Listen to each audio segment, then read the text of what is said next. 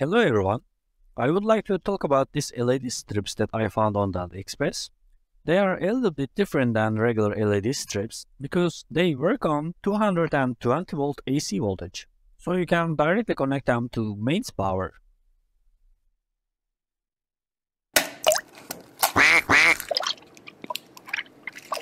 I installed these LED strips in the living room, which works great by the way. But I have to use this 24 volts LED driver, which is quite big, and you need to plan where to put this because you cannot just install the LED strips and put it on the ceiling because it's too heavy, obviously. What makes this different from regular LED strips is, on the regular LED strips, for example, this is an RGB one, you have to have a power supply or sometimes an LED driver. And also, even like the simplest forms do not work on the AC, you need to find some sort of driving circuitry to drive them. I found those a little bit interesting because that would eliminate the need for power supply or LED driver, and you can just plug them in directly to the AC circuitry. I bought a few of them, and this one is 4000 Kelvin and other one is 65,000 Kelvin, but they work more or less similar, and actually the circuitry is quite simple on them. They only have one voltage rectifier and some resistors on them. So you can actually cut them from these points and use them in your projects. Of course, you should be cautious about using this because basically mains voltage directly passes through these LED strips and you shouldn't touch it right away if you don't want to get a nice zap. But I think it might be still okay to use them inside locations where you cannot actually touch.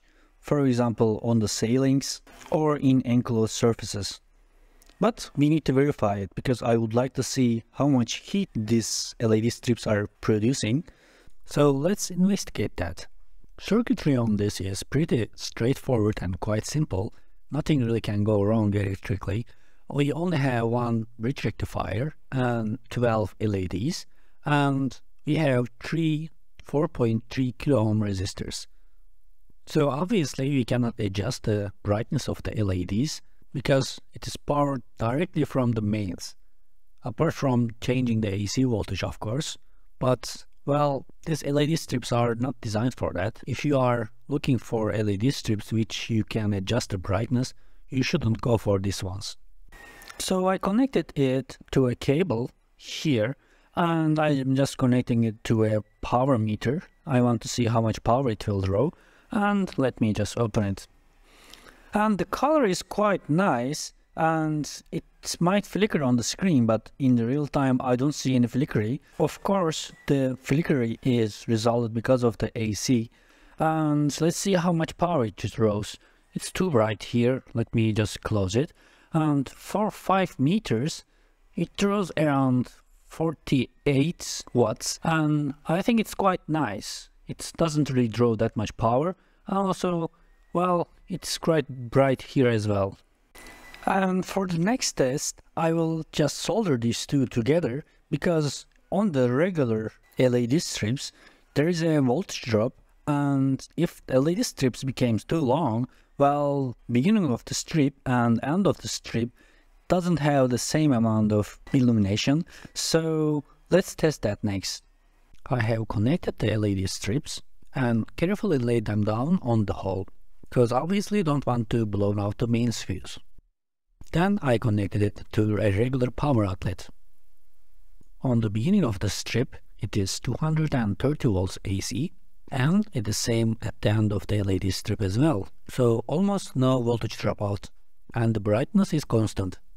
And I will cut some with the scissors and check their intended use, and leave it open and check how much heat that we can see after an hour. It looks pretty bright because light is directly looking towards the camera. In real life it's not that bad, but let's see how hot it will get after an hour. Okay. So it took around 1 hour, and I connected this thermocouple on the resistor. Has been stabilized around 36 Celsius, so it is good enough. But Well, as you see, well, even if I do this, it will reduce because, you know, it's in open air, and I think it's pretty safe to say that it's quite suitable for this application. But as of curiosity, I will also check it in the rectifier and also on the LEDs. So I'm checking the temperature levels on one of the LEDs, but it's more or less on the saturation. For example, even if I am talking right now directly to the LEDs, the temperature will drop because there is an airflow.